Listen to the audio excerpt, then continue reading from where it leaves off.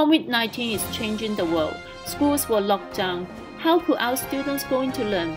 With the information and communication technology, schools, teachers, and students were reconnected through Google Classroom, Zoom meetings, and e-learning. Although we are back to school, we are still reflecting on the impact of this unprecedented pandemic on our school. Can we extend our teaching and learning beyond the classroom? Can we use online learning to enhance students' literacy and numeracy capacities? These inquiries lead to this action research. Do you think we can do an action research on online learning? How about we focus on academic learning? Hey, I got an idea. How about we make an online literacy and numeracy enrichment program? Wow, that actually sounds like a really good idea. Yeah. I agree. First, we did extensive literature review of research on ICT, e-learning, numeracy, and literacy education for secondary school.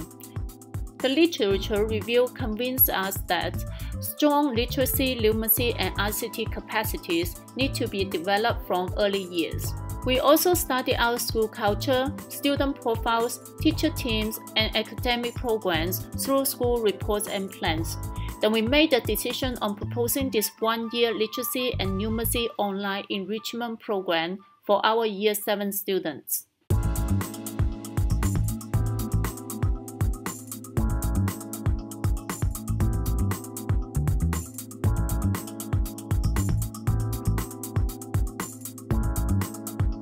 Hi, my name is Monica Thakur and I'm a maths teacher. Now I'm going to talk about the first part of this program. MacArthur Girls High School is a public government school which is located in Parramatta. The school reputation has created a demand for enrollment. MacArthur Girls High School caters to 1,221 students. Over 90% of students are from language background other than English. The largest group of students representing non-English speaking background families include Arabic, Tamil, Dari, Hindi, Cantonese and Gujarati speakers. Student enrollments reflect the school's very positive reputation in the broader community. The school family occupation and employment index is 69, which is lower than the average of 100. According to ACARA statistics on my school website, the ICSIA value is 1048, which is slightly higher than the average of 1000. MacArthur Girls High School has an integrated approach to quality teaching, curriculum planning and delivery, an assessment which promotes learning excellence and responsiveness in meeting the needs of all students. The primary focus for pursuing this policy is to improve academic achievement in students from various cultures.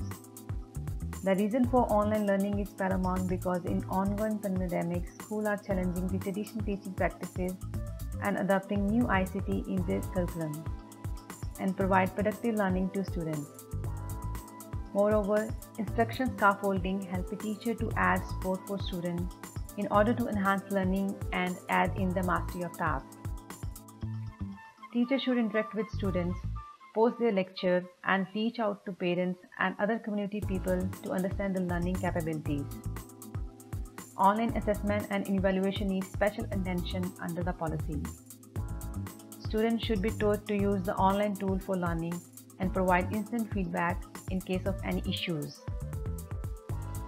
The overarching goal about project is enhance academic achievement among Year 7 students through online enrichment program and to provide students with literacy and numeracy learning opportunities which are significant and connecting to their lives.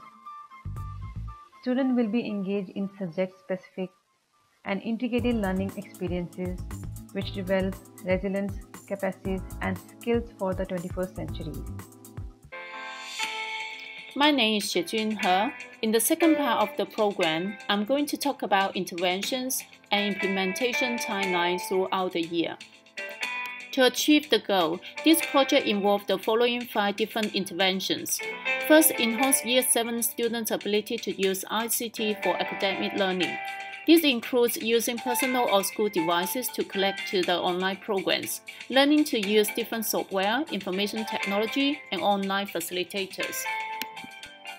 Second, set up online teaching and learning resources to facilitate learning.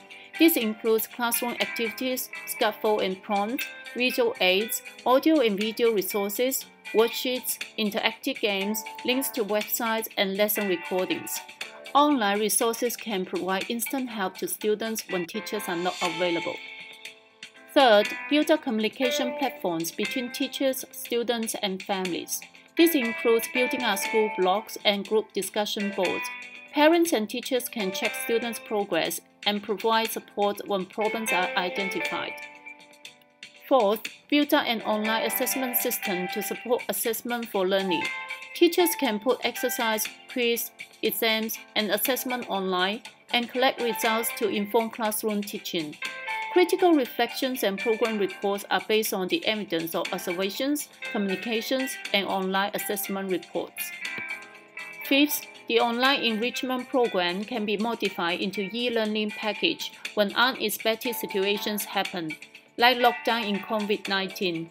Google Team, Google Classroom, Zoom meetings, and class recordings with the enrichment resources will allow students to learn from home.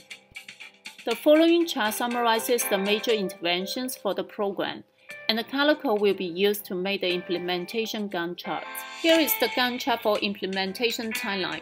In the beginning of the first term, 3 to 5 technology sections are provided for students and teachers to acquire the ICT capabilities, with 1 reflection section in week 1 of the following terms. Communication platforms, assessment systems, online resources, and e-learning packages are developed during this time too. From Term 2 to Term 4, online resources and e-learning packages are uploaded in week 1 and week 5, and this program will be used throughout the term. Feedback is collected, and critical reflections, reports on program progress, and evaluation will be developed towards the end of each term. During the lockdown, the e-learning package will replace classroom learning as our Plan B. Hi, I am Avnita Kumar. I will be providing you with information about how we measure our literacy and numeracy online enrichment program. And I will also be discussing our cycle of continuous improvement. Measurement and improvement are key factors to our literacy and numeracy online enrichment program at MacArthur Girls High School.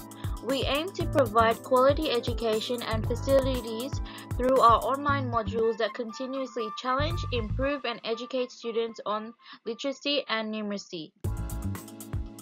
In this literacy and numeracy online enrichment program, students will be undertaking a literacy and numeracy test after they enroll into the program.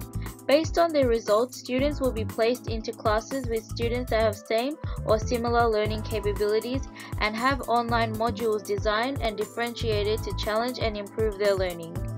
In this program, the online modules will contain weekly online lessons for literacy and numeracy program, a quiz before commencing the module, and a test at the end of the module. This form of summative assessment is aimed to measure students' prior knowledge and measure students' improvement after the module. The formative assessments will also be conducted in the middle of the program, assessing students' improvement and comparing their capabilities at the start of the program to the middle.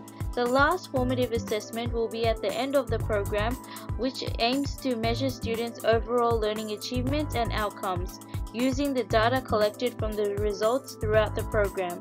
Students will be provided with feedback by our teachers, and a graph will be available for students to measure improvements and their performances in the course based on their results.